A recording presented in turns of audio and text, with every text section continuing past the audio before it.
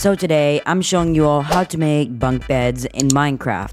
This is super easy and super quick and almost makes no difference, but allows for extra room and actually looks pretty nice too. So let's get into it. So as you can see here, it's actually very easy. All you're going to want to do is get a block of any kind and place a bed, place blocks over your bed like this, and place another bed on top of those blocks. From there, you should be able to easily break the blocks under it, which causes it to have a floating bed like this. From there, you can just place trapdoors and easily have a little connected thing like this. But yeah, that's it. See you later.